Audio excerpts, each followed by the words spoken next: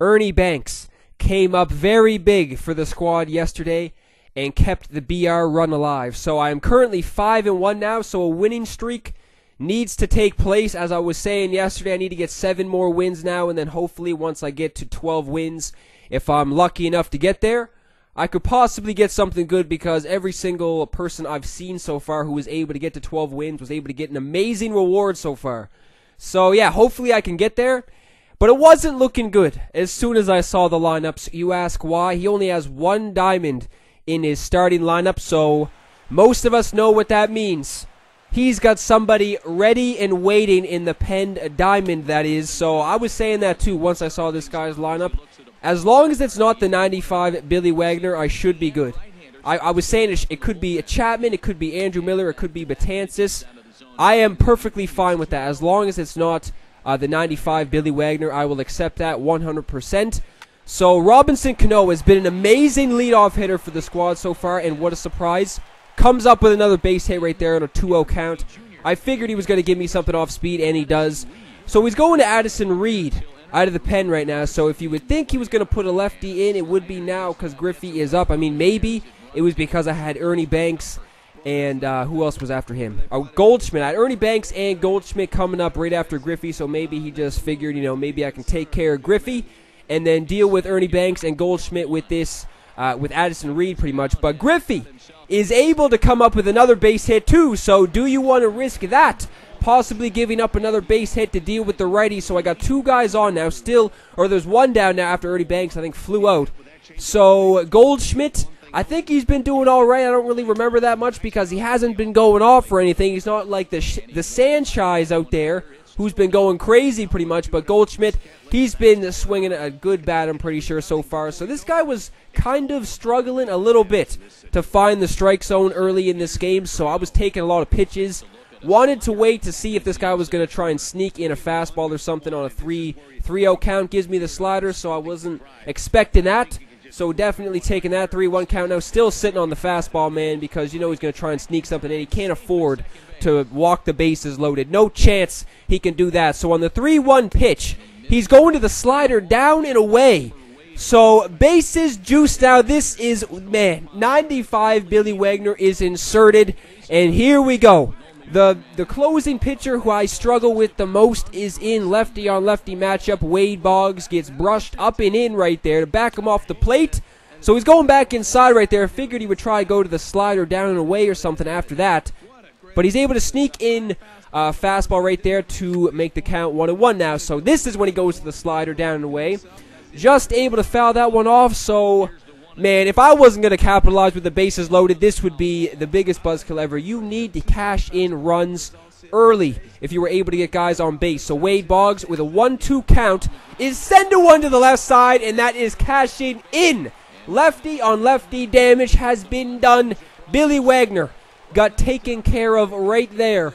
So still the bases are loaded for you know who. This Sanchez. Gary Sanchez has been swinging the hottest bat I've seen in BR so far for myself.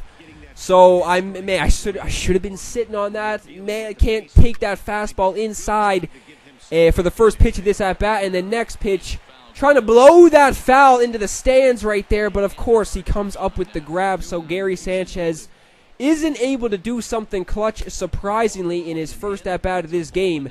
But he's going to be getting at least 1 more at-bat, I figured, so maybe he can make up for it later in this game. So Bichette is in now, still with the bases loaded. How didn't I send that one over the batter's eye? That should have landed in somebody's backyard right there, and then, dude, that was an ugly at-bat. He goes to the slide step, kind of threw me off right there. Fastball literally right down the middle, and I'm swinging and missing at it. Catch the ball, Banks! What is that?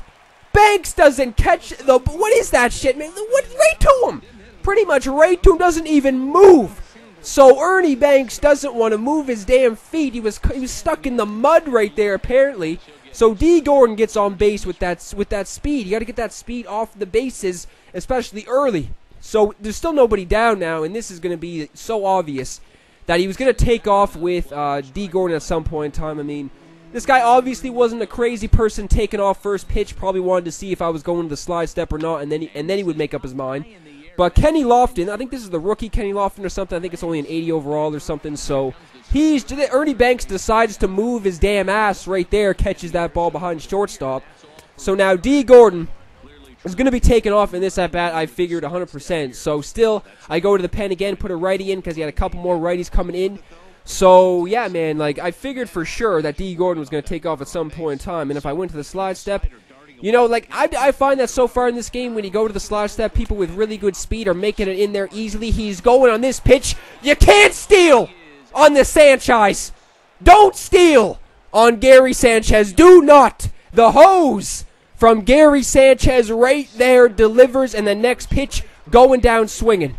So Gary Sanchez delivers with that gun, throws D. Gordon out. That was a huge out right there because, you know, if he was able to get somebody in scoring position, he'd probably cash in the game, would probably give this guy some base hits or something.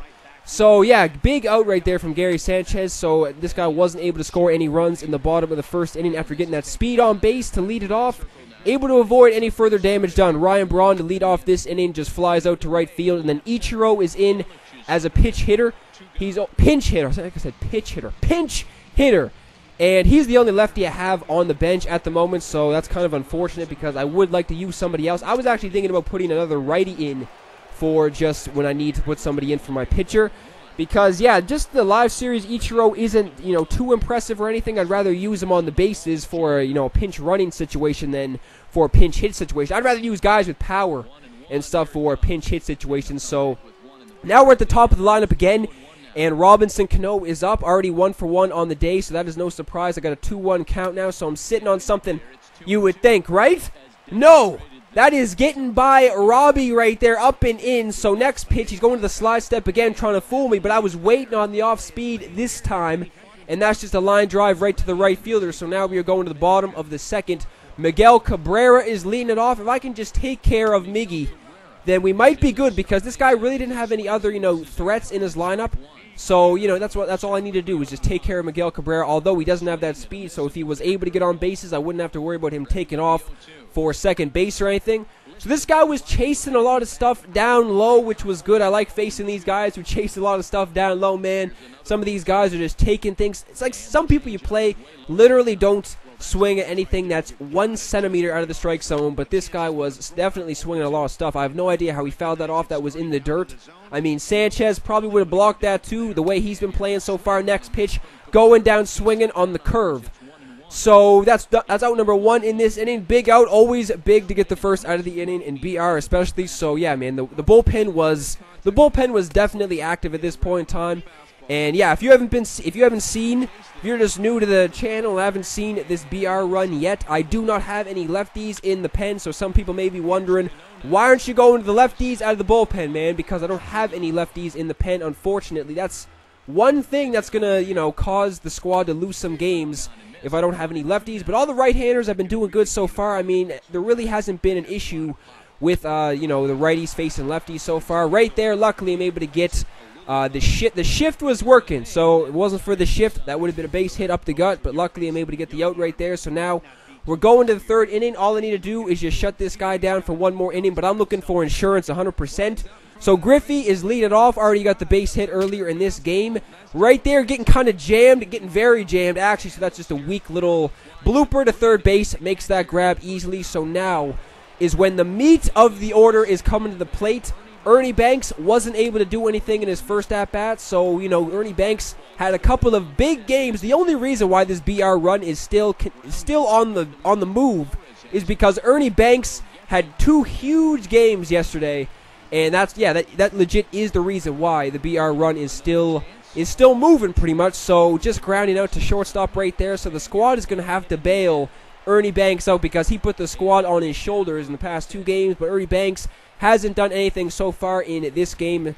And then Goldschmidt is, I don't know how he finds the outfield grass right there. So a little blooper finds right field somehow. So now Wade Boggs is up.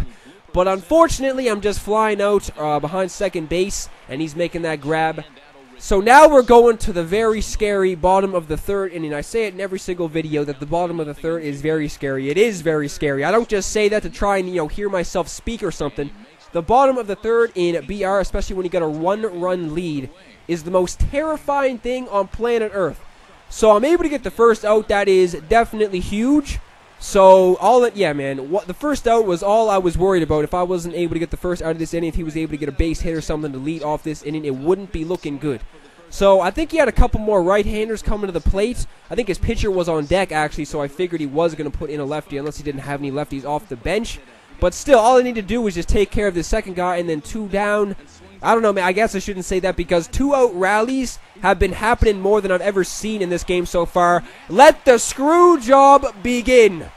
Don't tell me this bullshit is going to happen in this game now. So, Wade Boggs isn't able to come up with that. I mean, bad bounce, but what is the game doing to me? This game is going to give somebody an aneurysm one day. I swear to God. Just from screwing people over. So he gets a base hit. Next guy coming to the plate. So there's still only 1 down. All this guy needs to do is just send one to the outfield, and that could possibly put get the tying run home. So D. Gordon just grounds out. Goldschmidt makes the play. Thank God. Thank God Goldschmidt made that play right there, because that definitely would have got the tying run home right there. So Kenny Lofton is up. Vizcaíno is in. First pitch, sinker down and in. Right back to him. Thank God the game made me corral that. Can you imagine if the game made me whiff on that or something? That would have been the definition of a screw job. But either way, I'm walking away with the win in this BR game. So now I'm currently 6-1. I mean, I definitely got my work cut out for me, but, you know, 6-game win streaks, they've been done before.